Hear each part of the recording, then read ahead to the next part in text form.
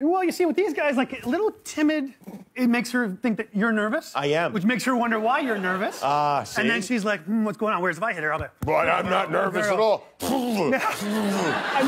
Another thing that you're going to notice with her, this is another great opportunity as she tries to get more and more hugs. Yeah. You see those big white spots on her ears? Yes. Oh, hi, sweetheart. Good girl. Oh, the big white spots help her communicate.